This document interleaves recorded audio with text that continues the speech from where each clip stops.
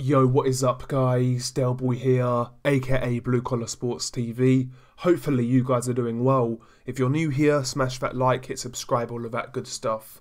So as we know, this week Sergey Kovalev failed a VADA test where he tested positive for synthetic testosterone.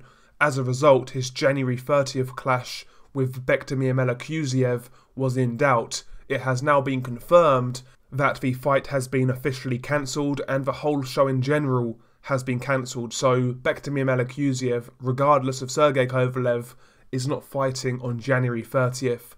So that's a big shame as far as I'm concerned. Selfishly, it's a shame for me as a boxing fan. I was very much looking forward to seeing Bektemir Melikuziev fight Sergey Kovalev. When that fight got announced, I couldn't believe it. I was genuinely so excited, and part of me felt that it was too good to be true. And here we are, a few weeks later. The fight is now officially cancelled due to Sergey Kovalev failing a PED test. So of course I'm bitterly disappointed as a boxing fan, and also, thoughts go out to Bektemir Melikuziev. This was his big step up in only his 7th fight. He was looking to make a name for himself, and obviously now that's no longer going to be the case.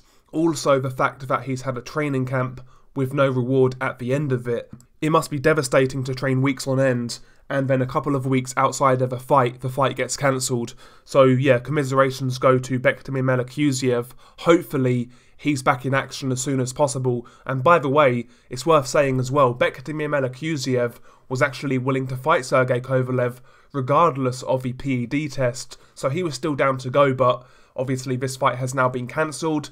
So, it is what it is. It's a big shame as far as I'm concerned. Hopefully we see Bektemir Melikuziev back in the ring real soon.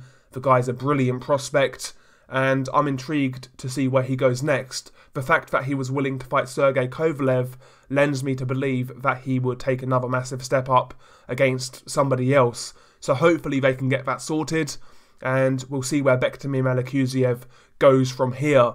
Also, it's going to be interesting to see what weight division Bektemir Melikuziev fights at, because, he was basically a super middleweight prospect, and he was taking the Sergey Kovalev fight at 178 pounds. Is this guy going to campaign at light heavyweight or super middleweight? It'll be interesting to see what division he actually fights in when he comes back. But, for me, the main thing is that we see this guy in the ring as soon as possible, and hopefully he remains active throughout 2021. Yeah, really, really disappointing news. Like I said, when that fight got announced, I was so excited. But like I said, I had that nagging doubt. Part of me felt that it was too good to be true. And, that's turned out to be the case, unfortunately. But yeah, like I said, we'll see what happens next. Hopefully Melikuziev fights again soon. As for Sergey Kovalev, God only knows where his future lies in boxing right now, because he's lost numerous fights now, been knocked out a few times, been getting out of trouble outside the ring, and now obviously he's failed a PED test. So where Sergey Kovalev goes from here, God only knows. But there we go. Share your thoughts below. Beanie Guy Delboy. Peace.